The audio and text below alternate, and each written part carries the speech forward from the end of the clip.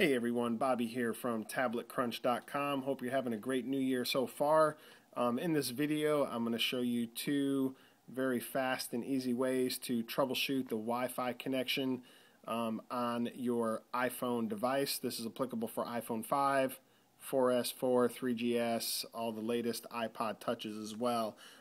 This is if you're having intermittent Wi-Fi connectivity issues, or your wireless network is grayed out and your list of networks available, or you just simply can't connect to your wireless network where other devices you have may be connecting just fine. So this is not an end-all solution. Of course, there could be a lot of other things happening between your router, your network, your device, but these are two fast ways to troubleshoot and see if we can't get you fixed up on your iPhone. So first thing we want to do is tap Settings.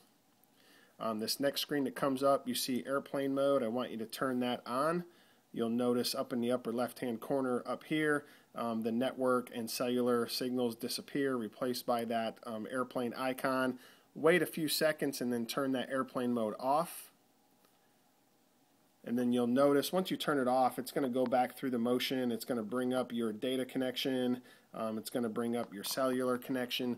What that did is basically it renewed the IP address and flushed all the DNS settings out of your device. So once you've turned the airplane mode off and you've seen all your signals come back on, go ahead, go back to the home screen, open up your web browser, open up your apps, see if that didn't solve your Wi-Fi connectivity issue. If you're still having issues, here's another quick way to troubleshoot. Again, let's go back to Settings. This time, right underneath airplane mode, you see Wi-Fi. Let's go ahead and tap on Wi-Fi. And then I want you to find the network that you're actually connected to. In this case, there's only one. It's Samsung. That's the one I'm on. You'll see this blue circled arrow out to the right. Go ahead and tap on that. That'll bring up this screen right here. Next thing I want you to do is hit Forget This Network. Down at the bottom, the screen will come up. Are you sure you want to forget the network? Go ahead and hit Forget. And then you see it disappear completely. And then you noticed also down here, basically deleted all of the IP, router, DNS, client IDs, basically deleted the network completely from your iPhone. Okay, next what we want to do is go back to our list of Wi-Fi networks. You should see the network still available. It's right here. Now what we want to do is tap on it, and we want to get connected back to it. This particular network is password protected, so I'm going to have to enter my password, and you will need to do the same. If by chance you are on a network that is not secured, as soon as you tapped on that network name, it should just connect automatically.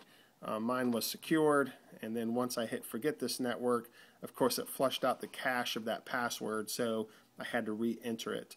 And that's it. Once you get connected back up to the network, go back to the home screen, open up your web browser, open up your apps, and see if that did not solve your Wi-Fi connectivity issues.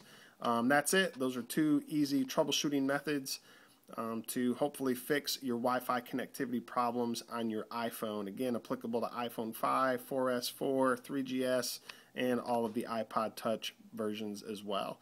My name is Bobby. I'm with tabletcrunch.com, and we'll see you soon. Thanks.